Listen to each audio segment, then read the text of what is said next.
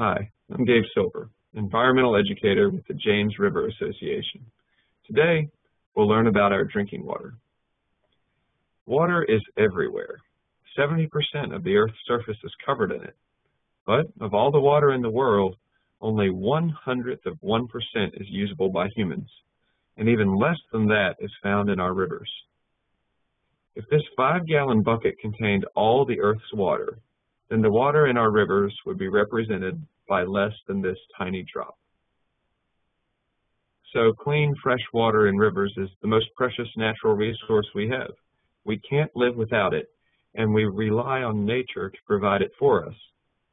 Water evaporates from oceans and lakes and through plants in a process called transpiration. All this evaporated water moves into our watershed in the atmosphere, falls as rain or snow, and begins moving downhill back towards the ocean. Healthy, protected watersheds with lots of plants and forests and wetlands keep water clean and recharge the underground aquifers of groundwater so that we can get our drinking water from rivers, lakes, and wells. While natural systems help keep it clean, water is very easy to pollute. Water is polluted by chemicals like fertilizers, pesticides, and cleaning supplies, by human waste and manure, by soil erosion, by toxic waste from factories, by petroleum products, and by air pollution. Once water is polluted, it is difficult for us to clean. Many of us living near the James River in Virginia get some or all of our drinking water from the river itself. For example, the city of Richmond uses up to 75 million gallons of the James River each day. Other communities draw their water from reservoirs on smaller tributaries of the James, and many Virginians in rural areas have wells that draw on groundwater.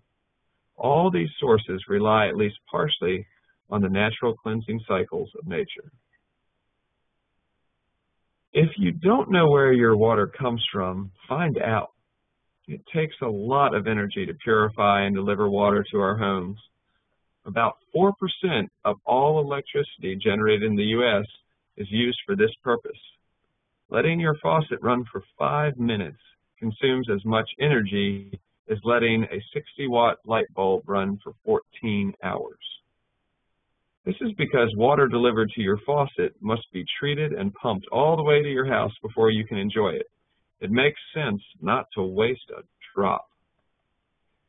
In the long run, the water we use gets used again by someone else.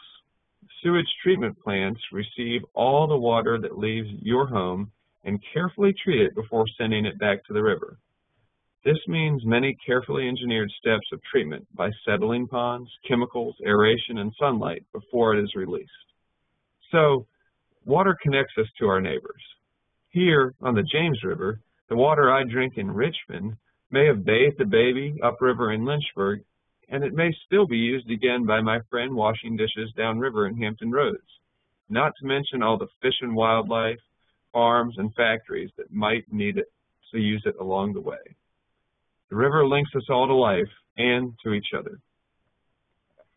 To learn more about the health of the James River and how you can help out, check out other episodes of the James River University on our website, jrava.org.